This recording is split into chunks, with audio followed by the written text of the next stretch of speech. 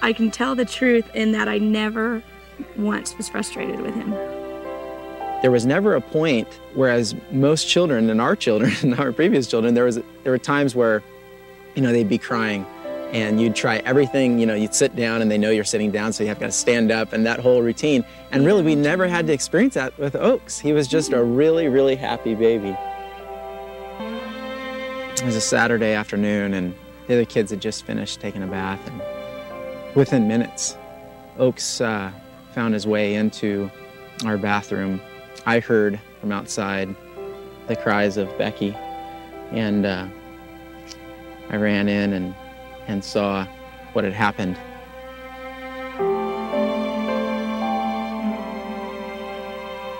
Obviously, it was just a very, very traumatic situation with Oaks, and I took Oaks from Becky's arms and started CPR on him as fast as I could, and in the meantime, Becky was calling 911.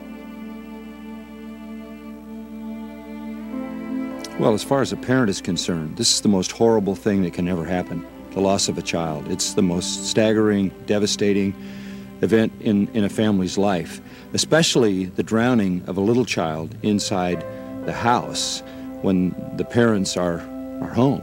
It's a horrific experience, and there really is no superficial way to deal with it. There are no shallow answers that work. At a time like that, people need a word that is transcendent, that is true, that is absolute, and that is biblical. He was in the hospital that first night. We stayed with him all night, and it was very touch and go. He was twice. He was very, very close to one of us losing him. Our hearts were just open before the Lord, just asking him to spare our little boy and to bring him back.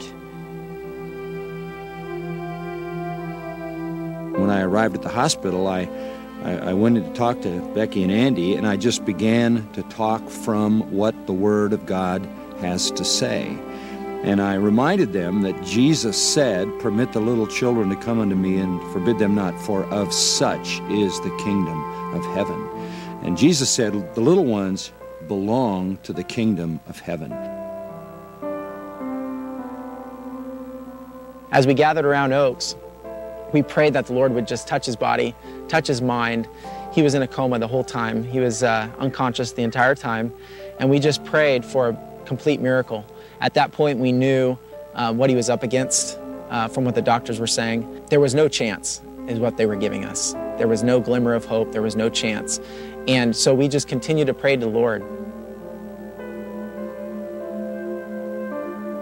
Then I went on to kind of develop that reality that when a child hasn't yet reached the age of accountability and personal responsibility before God, when a child, to use biblical language, doesn't know right from wrong, doesn't know right hand from left hand, they are under the special care of God.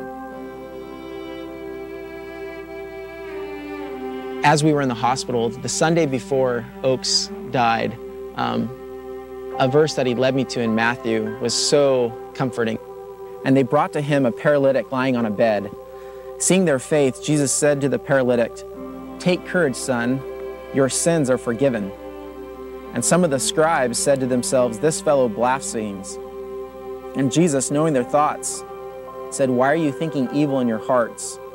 Which is easier to say, 'Your sins are forgiven,' or to say, 'Get up and walk'? But so that you may know that the Son of Man has authority on earth to forgive sins." Then he said to the paralytic, "Get up, pick up your bed, and go home." And he got up and went home. But when the crowd saw this, they were awestruck and glorified God who had given such authority to men. And as I read that verse, it just hit me. He spoke the heavens into place. He can heal Oaks, but the true miracle is that Oaks can be with him forever in heaven.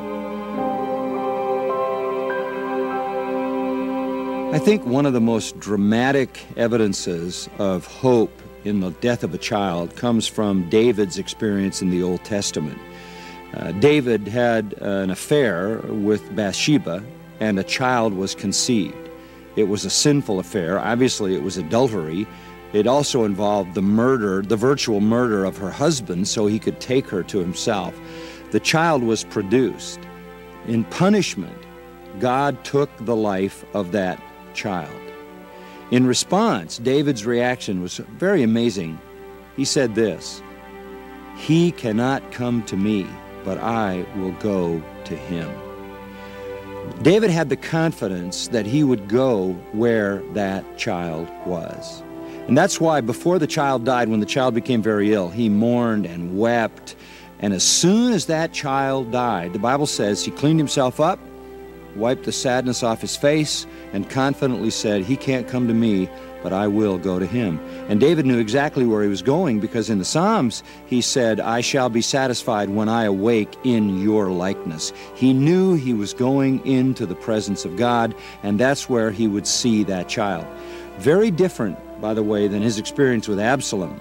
When his adult son Absalom died, a horrible death. Absalom led a revolution against his own father.